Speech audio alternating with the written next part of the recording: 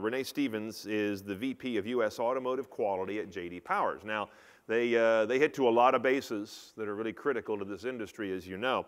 But here is the issue of consumer satisfaction. You may have seen a lot of the stories bubbling up over the last year or two about how technology in the car has led for some very rocky waters in terms of consumer satisfaction with the vehicle. Maybe the technology doesn't work well, maybe it does, but they don't understand it well. A lot of this comes down to either dealer training, interface design, connectivity being robust. There's so many different wheels now that are starting to impinge on the satisfaction of that car and how much I can utilize all of it within a day or two of getting it home and learning how to use it. It used to be simple, PRNDL, turn the key, turn the wheel, and use the pedals. And of course now there's a lot more variables. So let's get some insights into how this is going to be managed and not draw down consumer satisfaction. Please welcome Renee Stephens from J.D. Powers.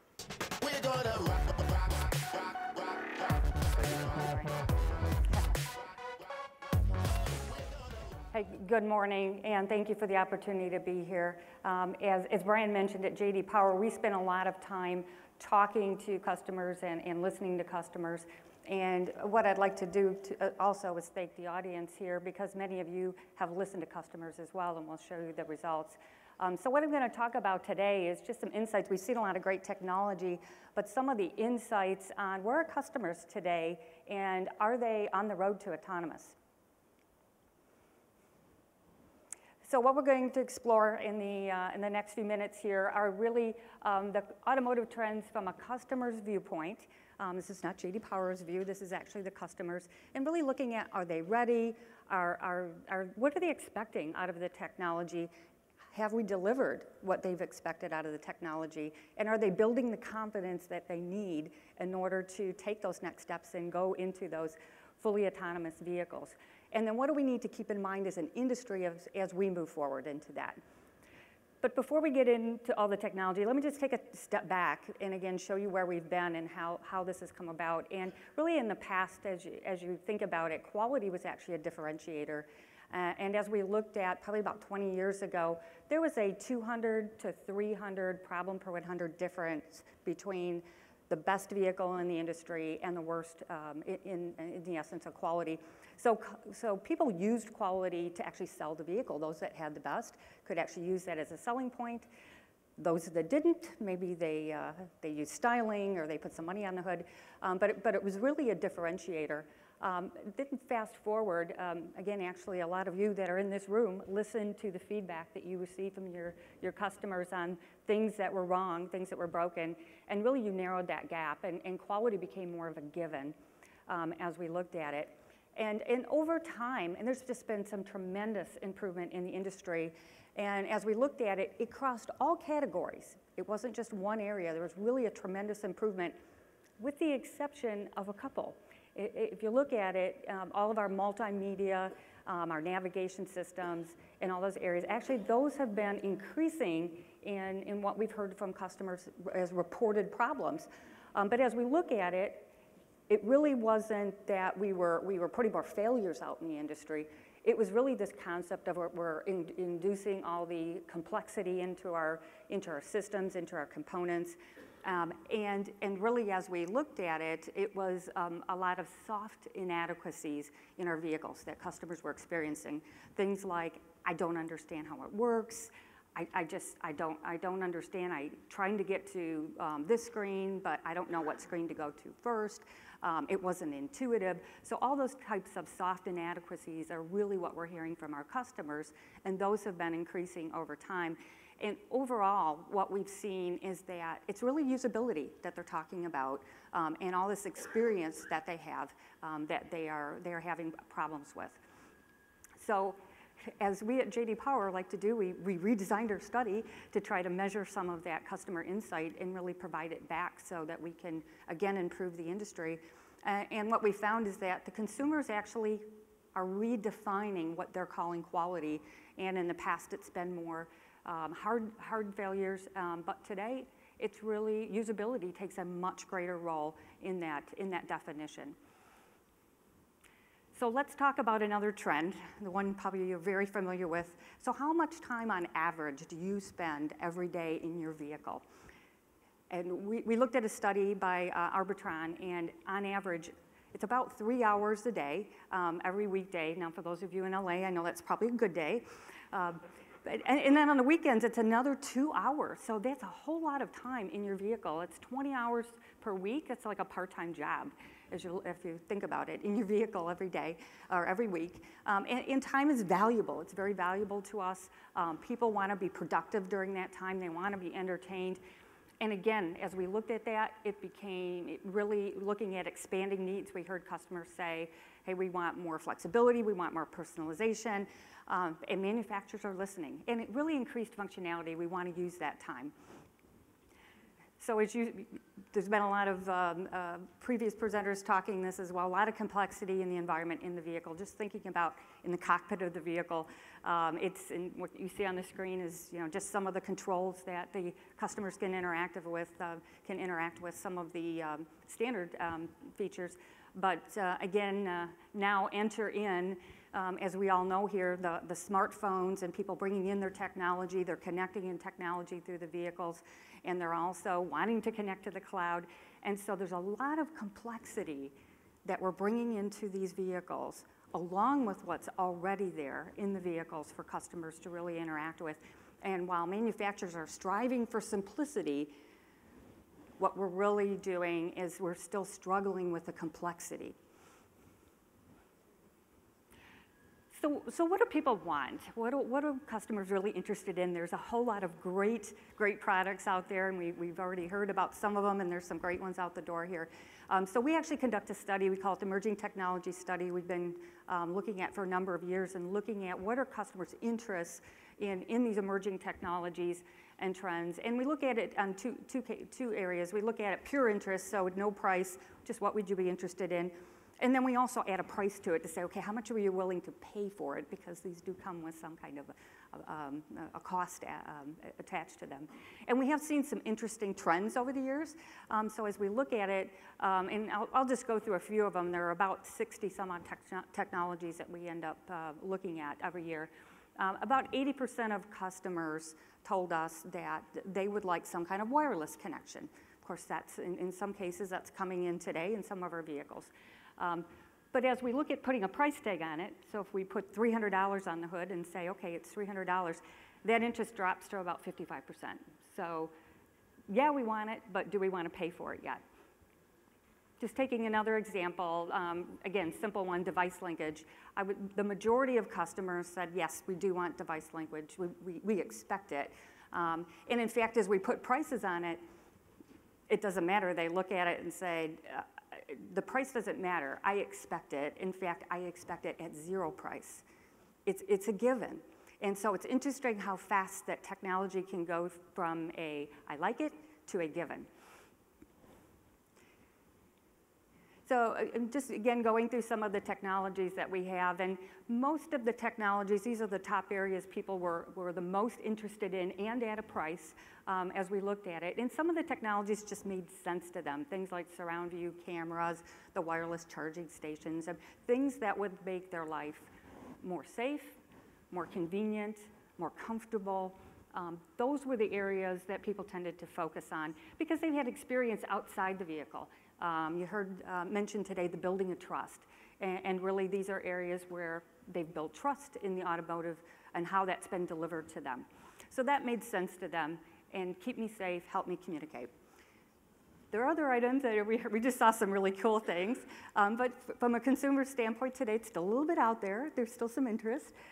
In fact, more in the, if you look at the premium car buyers, brand buyers, they tend to have a little bit higher level of interest in some of the advanced technologies. But these are areas where people just still didn't see all of the value. They just haven't experienced yet. They're not too sure. So it's coming, and we'll watch the trends as we go through, but it's some of the areas they looked at, like laser headlights, and they said, are these even legal? Can we have these on our vehicles? So there's some that the customers just did not see value yet.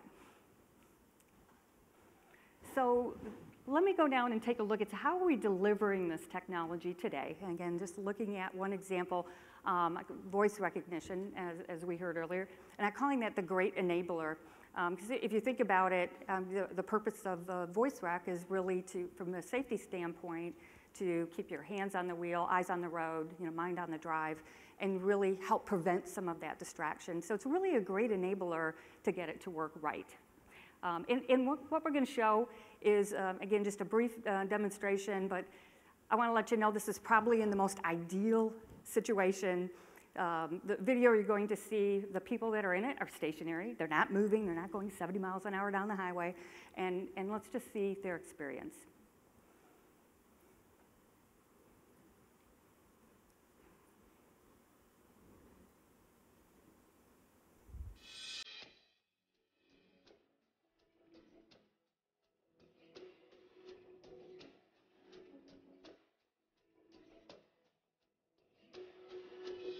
Call Esther Greenwood. Greenwood, Esther. Accepted.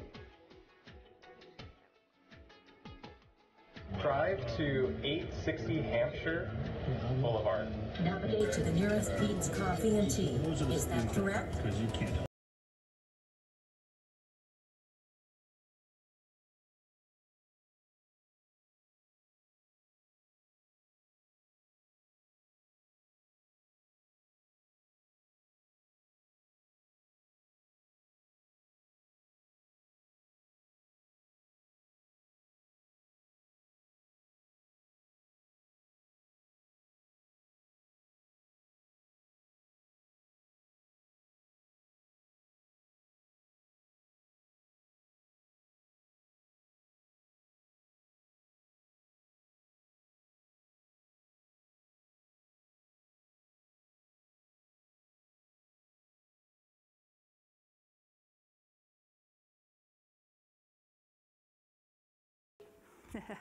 Okay, so how many of you can relate to that? Yeah. Unfortunately, a lot of our customers can as well. But interestingly enough, even with that experience, 70% of our customers said, yes, we are interested in having this natural voice activation pre-priced with no price attached. But if we add a price again, $500 integrate into the vehicle, that drops to less than half, 44%. No surprise, you just saw how it's being delivered. Now look at a smartphone. So if you look at how we're implementing our smartphone, people have had a chance to work with it, and it actually works. Price is a little bit lower again, interest comes back up again. So customers are interested and they're wanting to have this technology, but they also expect it to work. So let's look at some of these technologies as the precursor to making sure that customers have confidence as they get into fully autonomous and getting to what I call the ultimate enabler, which is the autonomous vehicles. So we've been asking over the last several years, so how interested are you in autonomous? And we put a price tag on it of $3,000. And said, okay, how interested are you? Starting in 2012, about 20% of the customers said yes, even at $3,000. They had excitement about it. This sounds really cool. I want to get into it. By 2013, they said, okay, yeah, I'm still a little interested, a little bit insurance, but they had started to have some experience with some of the technology that we're putting on the vehicle. And they said, hey, there's things that are still not working right. When we went to this year, 2014, we're starting to see actually that grow because people are really gaining more experience with some of the building blocks of autonomous. And as you see on there, they're having more experience with things like the adaptive cruise, and it's working, with the low speed collision avoidance, with rear cameras, with all the building blocks of technology that will allow us to gain that confidence and really go fully autonomous. We are really starting to see them growing interest in those areas, and with that, they're growing interest in fully autonomous. But the interest is not equal.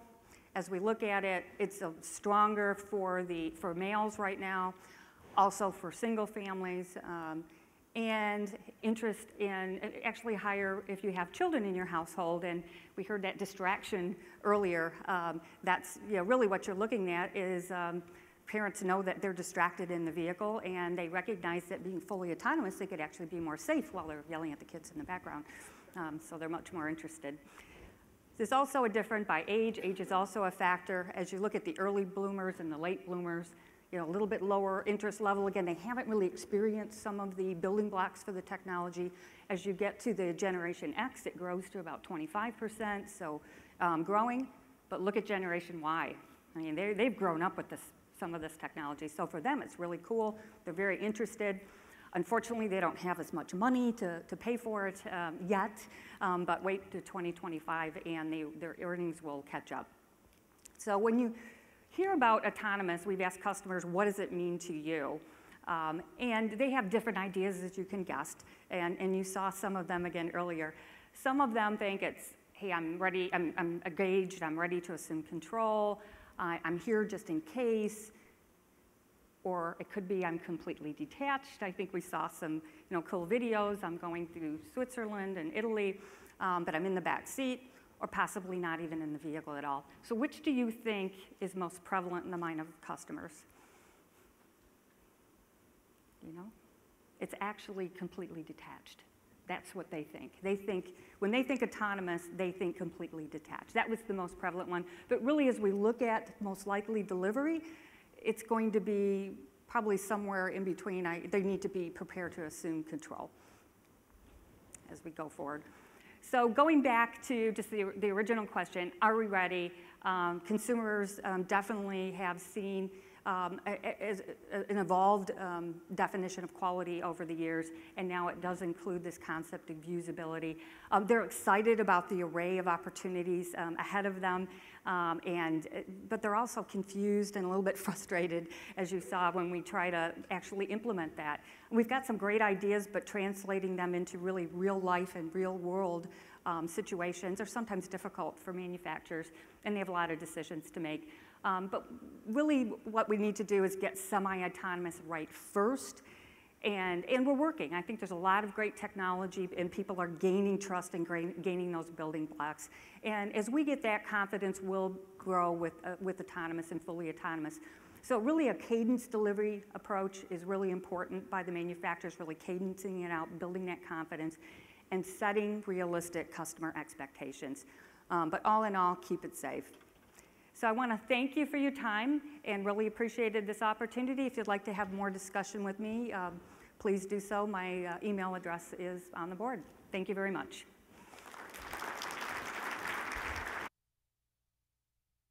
Thank you, Renee.